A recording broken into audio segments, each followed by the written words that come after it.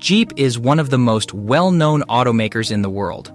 No matter where you are, in Manhattan, London, the Australian outback, or the depths of the Black Forest in Germany, it will be challenging to find someone who doesn't know what a Jeep is or who can't identify a Wrangler as one.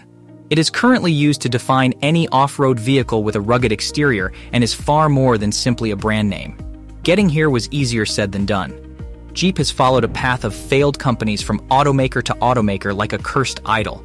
In this video, we will show you the historical developments with some of their unique and significant models, so stay tuned and don't go anywhere till the end of the video. The American Army needed a general-purpose vehicle that could replace horses and motorcycles. Therefore, the Jeep was developed to meet that need. GP, which stands for General Purpose, is one of the most widely accepted theories on the origin of the name Jeep. Others make reference to Eugene the Jeep from the Popeye comic strip. Regardless of where it came from, the name has endured. The American Bantam Car Company in Butler, Pennsylvania, made off-road vehicles. It started by making authentic copies of Austin automobiles built in Britain. The company was in horrible health when the government began bidding for a small four-wheel drive military vehicle in 1940. Willis developed the CJ-2A from its MB military Jeep. CJ stood for Civilian Jeep, and Willis would continue to make these modified military cars for about 40 years. The Wrangler replaced the CJ, which continues to serve the same purpose today. Willis didn't stop there, though. It started the process through which Jeep evolved into a standalone brand by aiming to create a comprehensive Jeep automotive lineup. It launched some eye-catching designs, including the Jeepster, a small convertible with a traditional car-like look, a pickup truck in 1947, and the enduring station wagon in 1946. Years later, the notion of Jeeps that drove more like automobiles was revived when Jeep introduced its first crossovers. The American Bantam created a prototype that exceeded what the Army had specified. Concerned about the tiny automaker's ability to create the necessary automobiles, government officials engaged Willis Overland and Ford to build the Jeep. Ford purposefully emblazoned an F on as many Jeep-related parts as possible to set them apart from Willis-built Jeeps.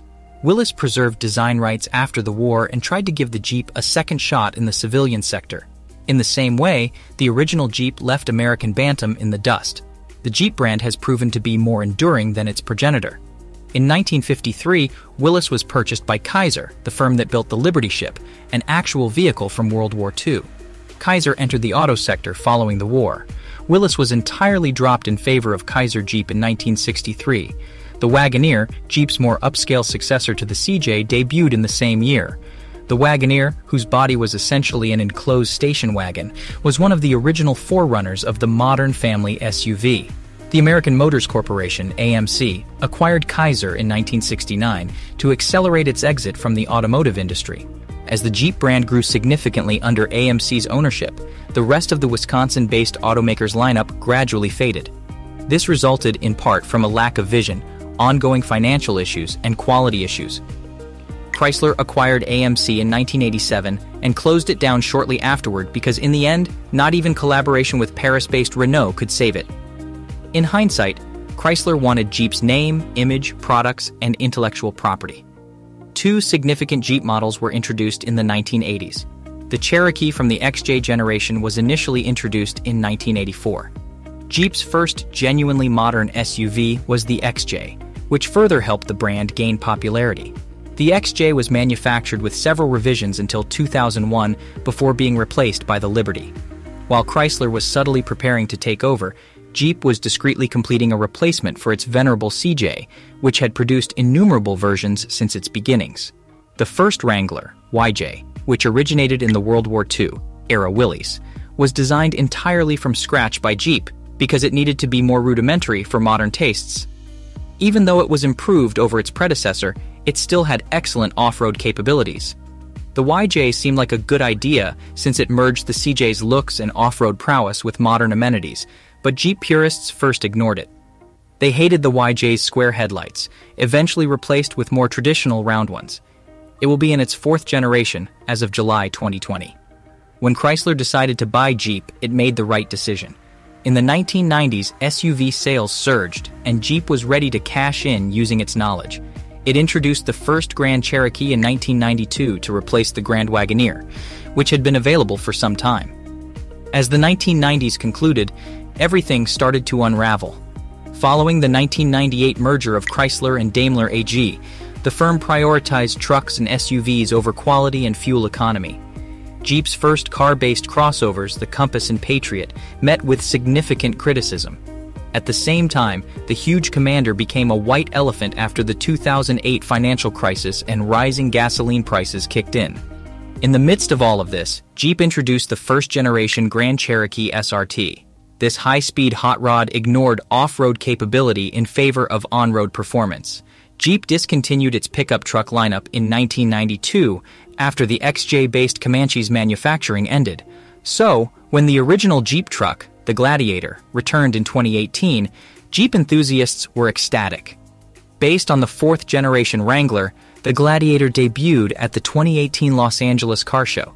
This vehicle has 4 doors and a variety of engines available, including a turbo-diesel V6. Jeep sells roughly 1 million automobiles annually, but analysts predict this figure will climb. After the 2021 model year, the 2023 Jeep Grand Cherokee Trackhawk is anticipated to return this year. The 6.2L supercharged Hemi Hellcat V8 engine should continue to power the next Jeep Trackhawk, making it as powerful as the current model. The same V8 that drives the Charger SRT Hellcat, which generates 707 horsepower and 645 lb-ft of torque, may be used to power this vehicle. The Grand Cherokee Trackhawk's 0-60 time is 3.5 seconds, and its peak speed is 180 miles per hour. While the Grand Cherokee Trackhawk is not currently on sale, the 2023 Trackhawk pricing is anticipated to start at roughly $94,000. It will be up against tough competition from vehicles like the Porsche Cayenne Turbo, Mercedes-AMG GLE 63S, and Range Rover Sport SVR. Although the Jeep Trackhawk 2023 has not been officially confirmed, the Automotive Anonymous video below provides a thorough breakdown of the present Trackhawk and what to anticipate from the future model.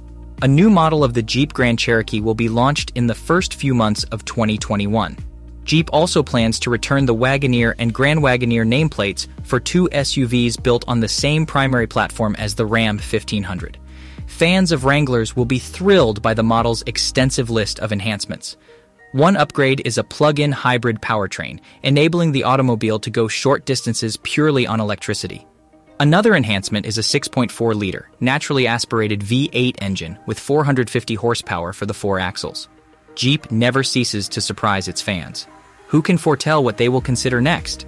Today, more than 50 years of custom and design components are included in both the Wrangler and Cherokee. Jeep's renowned boxy, off-road design will endure forever as they continually reinvent themselves and their offerings. But tackling the outdoors is best done in a Jeep.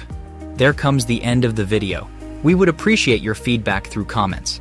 If you still need to subscribe to the channel, why not subscribe and press the bell icon for notification?